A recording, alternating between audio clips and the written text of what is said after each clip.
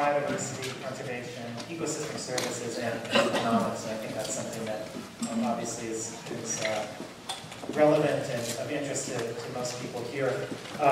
And also, I would like to say I'm really grateful that you're here on the last afternoon after lunch.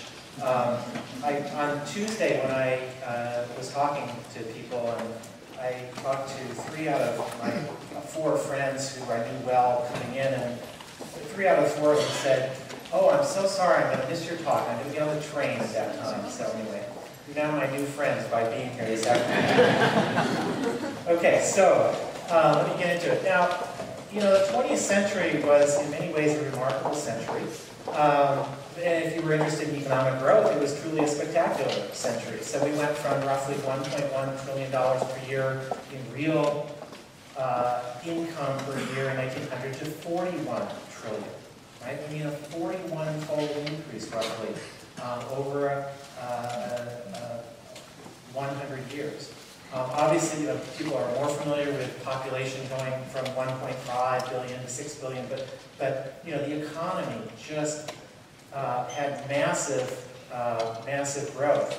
But of course, along with massive growth comes massive consequences. Some good. I mean, you know, if you look at life expectancy or other things, obviously growth has had a positive side, but it's also had a tremendous negative side. So this is just one example paper that many of you probably are familiar with from Johan Rockström and colleagues. It was published in Nature about, you know, where are we? Are we outside of sort of safe operating space for humanity? Have we exceeded what is sustainable? Have we exceeded where we should be? So it's interesting that you know, the ones where we're really well in the red zone, biodiversity loss, nitrogen, you know, the one that we worry a lot about, climate change. I mean, it's out there, but not, you know, this one is way out there. So how should we be thinking about this as we go forward, right? So if the 20th century, if our objectives or our economic system was geared towards maximizing GDP, what do we do now? So what is the new objective? How do we think about going forward? If we have a new objective, say sustainability, well, what is to be sustained? Is it biodiversity? Is it human well-being? I'll come back and talk about that at the very end. And how do we know when we're making progress towards this? So if we have a new objective, we also need new measures. And I've just put out the title of a cover of a book that came out a few years ago. Many of you may be familiar with this. 2 out of the 3 lead authors of this book are Nobel Prize winners in economics, but basically making the point that many people in this room have made, which is we need to think differently, and we need to have new measures to replace our old measures. You know, we did spectacularly well on a certain slice. We did very well at raising GDP. Now can we think about doing well living on the planet? So one way of thinking about this is right now we're sitting on the inside trying to look out, especially look out at nature, and we lack the right set of measures or accounts to really know what the full impacts are. So distorted views lead to distorted decisions. So can we fix that? I'd much rather prefer looking at this picture, seeing more clearly, and can we clearly account for nature and bring this into decision making. This has been a theme. There we go. This has been a theme throughout the past decade or more. The Millennium Ecosystem Assessment, thinking about, we're clicking here, I think it's about 10 clicks. Okay, so the Millennium Ecosystem Assessment was trying to take the pulse of the planet. How are we doing? What's the measurement? Initially thinking about measuring, you know, status and trends of ecosystems and biodiversity, but ending up in a very interesting place, and I think a place that was foundational for things that came after that, including TEEP and the Natural Capital Project and other things. So ecosystems and biodiversity are essential for human well-being. Right? So that's really a notion of ecosystem services. So how do people benefit from what's going on in ecosystems, and how does biodiversity support this? Okay, so, you know, the Millennium Ecosystem Assessment was good because it was bold and it said it is, biodiversity and ecosystems are essential for human well-being.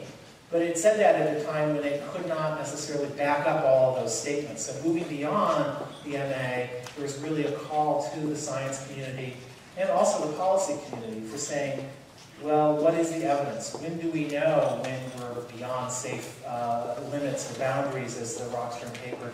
How do we know whether decisions are good or poor?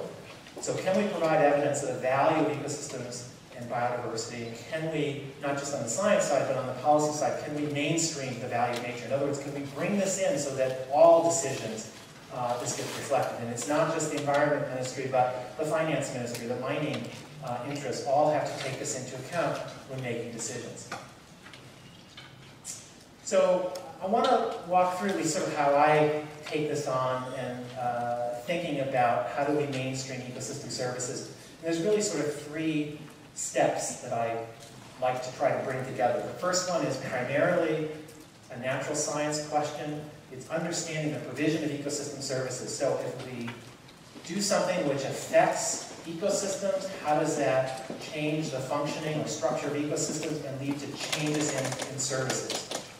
And then the second is, how important is that? What's the value either to biodiversity itself or to human well-being? How does human well-being change as we do things that change the provision of ecosystem services?